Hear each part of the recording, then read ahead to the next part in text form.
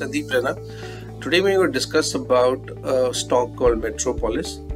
Now, before getting into the stock, let's get into the sector. And it's more of a sectorial call than a particular stock call. Now, if we go back in history 3 years back, 2018-19, these companies were making 30-35% RoCEs.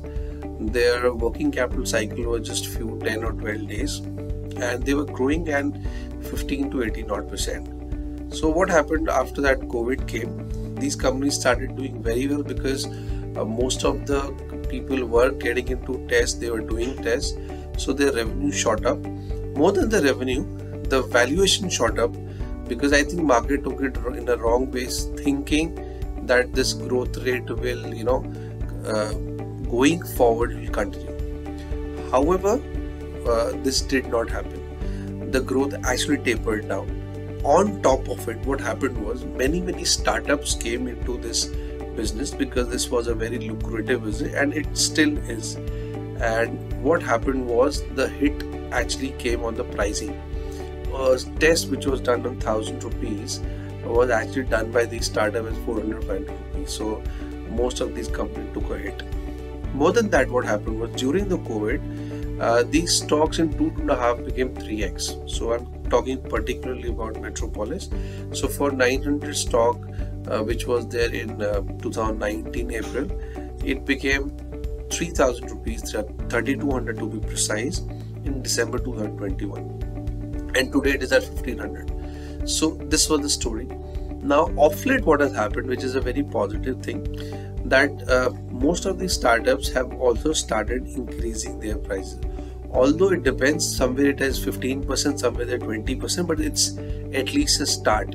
So why we believe this can continue, and at least it can stabilize.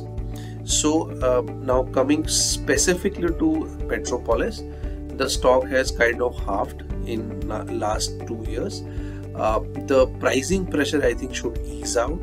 The revenue was growing at 15-18%. I think that can continue, and maybe it can increase, because overall I think the industry should do well in terms of growth rate.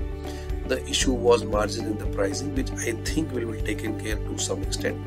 And post the correction which has happened in last 1.5 years, I think this sector should be looked at as a good contra play for our investors. And that is a simple idea, that we should be buying this stock just because 2-3 positive things are happening. One, the stock has corrected big time. Second, your pricing should move up, which will actually allow margins to move up.